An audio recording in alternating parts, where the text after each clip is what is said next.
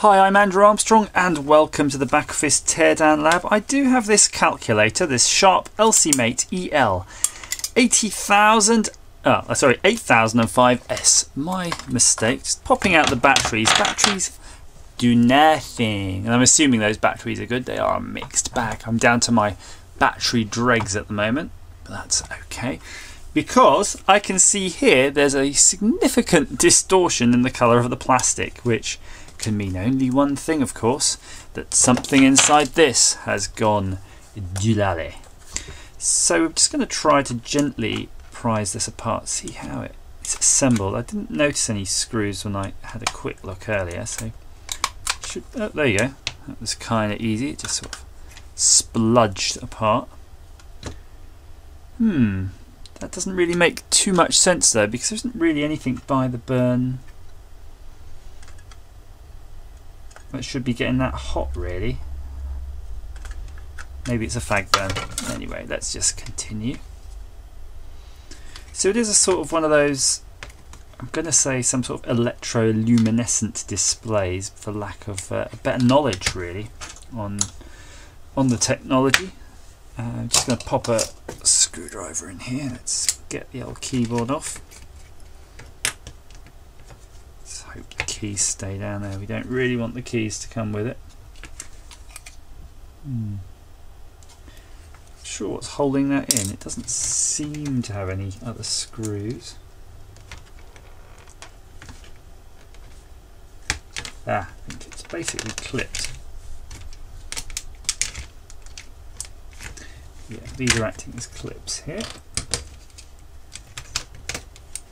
Nice. Nice. Ha! So with a little bit of luck, it will be easy just to fix it by cleaning off that shit.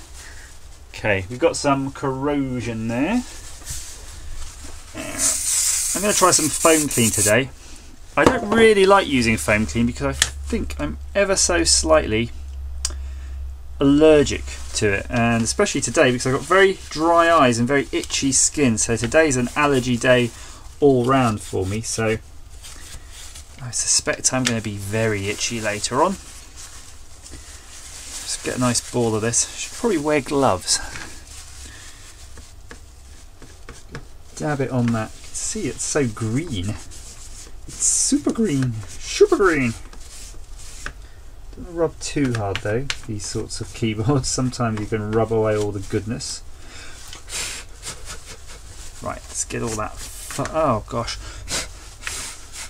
It's like a rag destroying surface. It's like it's designed to eat through those.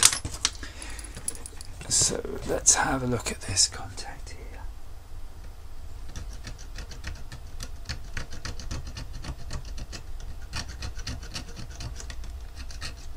It's looking pretty good, I think, now. Just having a sneaky look for a better brush, and there it is. Oh, better brush indeed. There we go. I wonder if that's all there is to it. I kind of feel it probably is more, but if there's a chance I can get the batteries to sort of sit in here, I shall take it. It's the most precarious thing in the world. This could be the most precarious thing in the world, yeah. This is just a tribute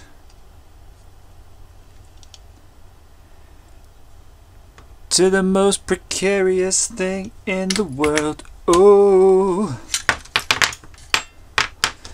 tribute.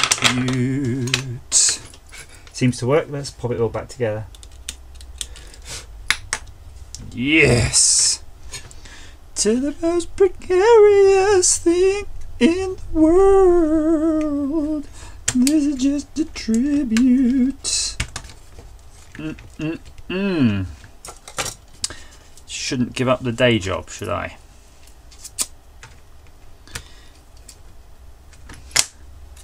Yeah! Can't be that easy, can it? Can it? Could it? If it is, I'm going to be quite happy. But it's only until we sort of put it all back together where we'll discover if there's any other issues. It wasn't really bright though, was it? But it could be these batteries. So there's a mixed bag of batteries. I presume these are kind of living. They're just kind of lying around. Oh, I can see numbers. These are going to be really hard to film. Oh, there we go. Maybe. So clear. Seems to have like 2 digits, then a digit, and then a digit. Is that like a date thing? It's weird. 1, 2, 3. Okay, so it seems to be possibly suffering from some other ailment.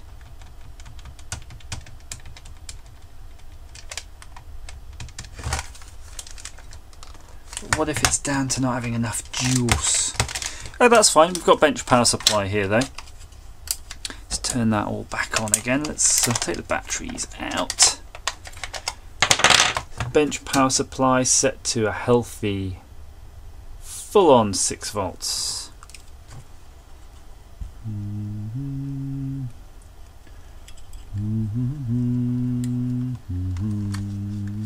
Not sure which way round it needs to be. That way.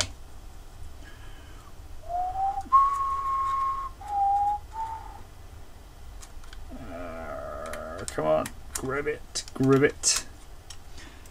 There's nothing grabby on that side.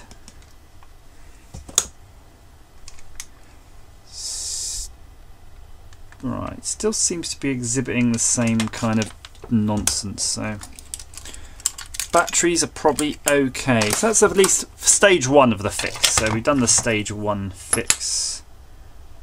Interestingly, that screw in the back seems to be underneath this. I wonder if someone's actually had this apart and already tried to fix it. Because I think that screw is supposed to be through the battery base. You can't just split it open like that. Anyway, back out again.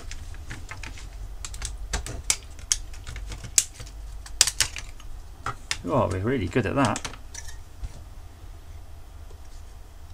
So look, it's using this Sharp chip. The Sharp LI 2006. Futuristic. Nothing really on the membrane to see, apart from just general membrane filth. So you've got this tube here. Look at that, it's all soldered in. How wonderful. Don't really want to prise it around too much, but just having a quick look underneath. It just seems to be wire links. There's not any real components there, just some diodes, capacitors, transistor, whatever this thing is. This is a marvellous looking device. TDK Japan, a 1279. Got loads of pins on it.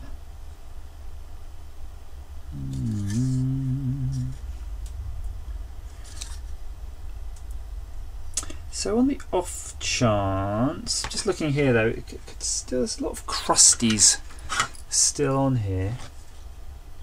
Oh, right, that's where the of course that's the batteries on that side too.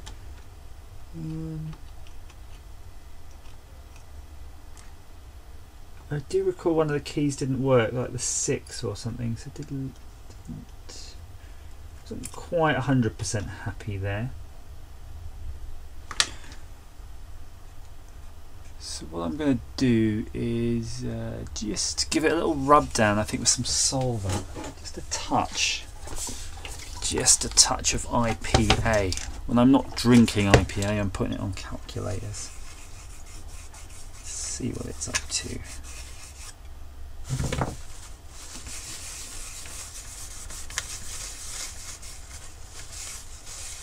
We'll take off the carbon coating if we're not too careful.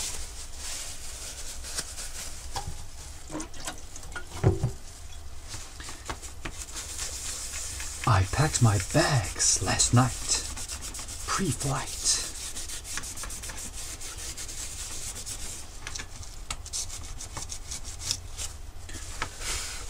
And I'm gonna be high, and as a kite by then. Alright, how about I'm just going to heat that board a little bit. Let's do a little mini heaty reflow thing. And I guess it's gonna be a long, long time till you touch me, breathe me back again to the sun. Oh no, no, no, I'm the rocket man.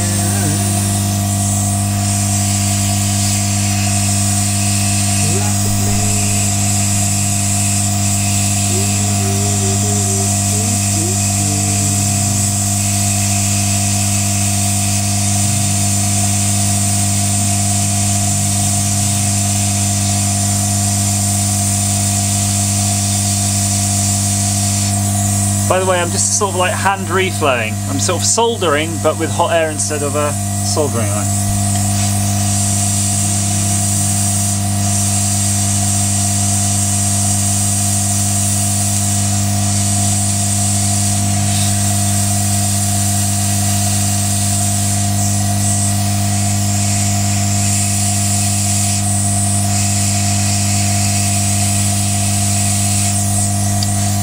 Okay.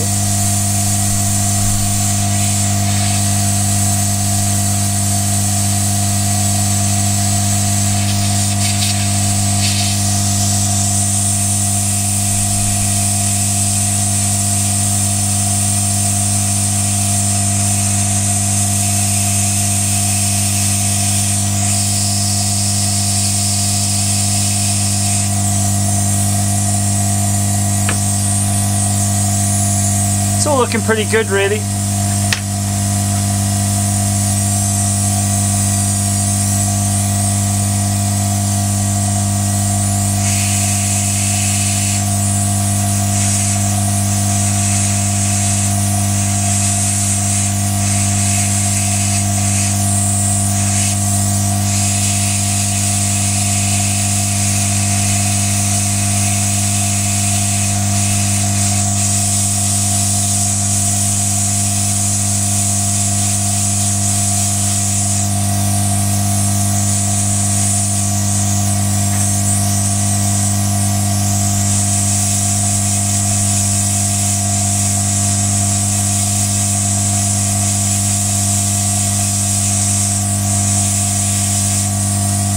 It's doing it, but it's not digging it.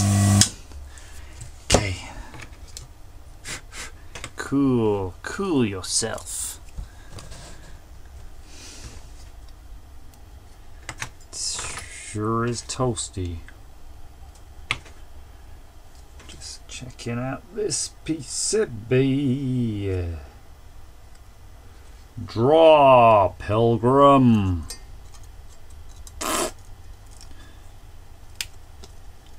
This would just bloody work. Just work.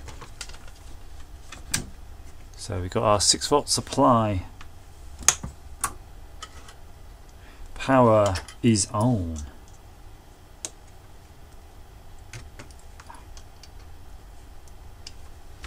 Need something a bit more conductive. It's weird.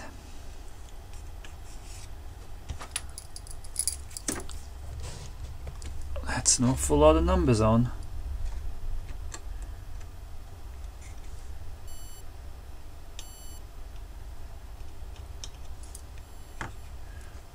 Four. Just grabbing my self-key membrane.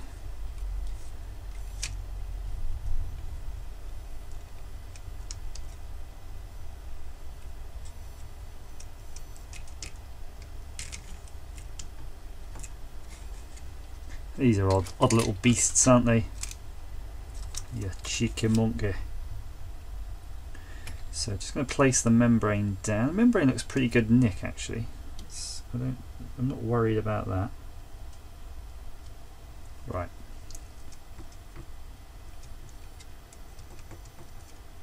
Yeah, it's not reliable to use it in this way. It just says 4 no matter what I push. Plenty of 4.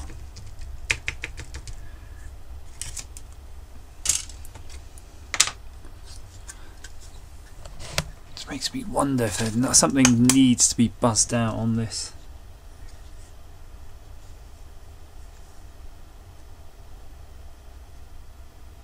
Just so much corrosion.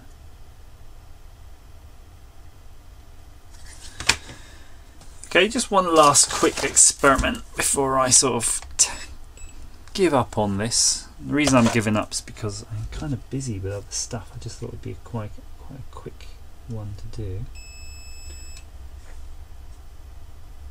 Oh right, so these are so weird. This membrane stuff doesn't seem to even give continuity through it, look.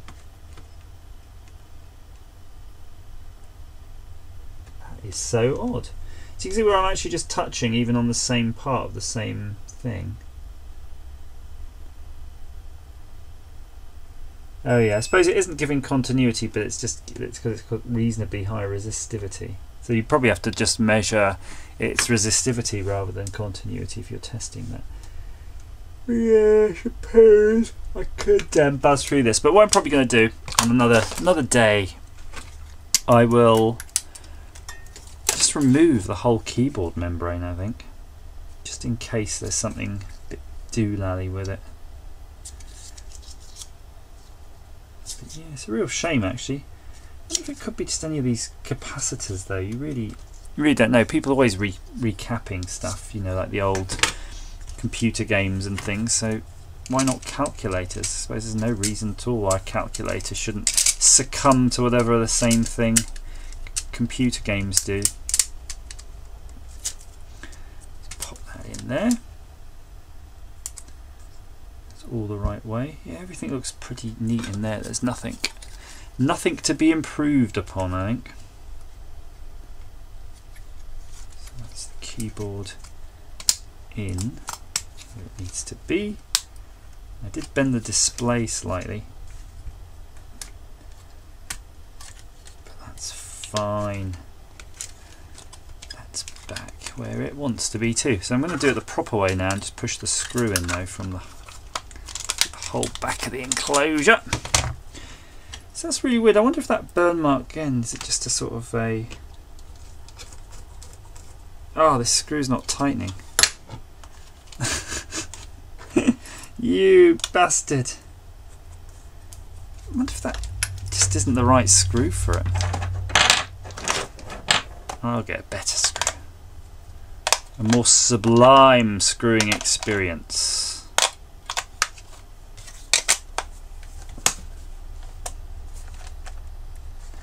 Yeah. Double the O's. 8, 9, 7. That's working. 8, 9, 7. Getting 4 though when I hit C. I could do without that. No 1. Getting a 2. No 3, 4, 5. No 6, 7's there, 8, 9, no flashing on plus, minus or decimal point, divide, percent. So yeah, more work needed. Sharp Elsi mate, 8005S with the EL. I suppose that means electroluminescent. As ever, thanks for watching.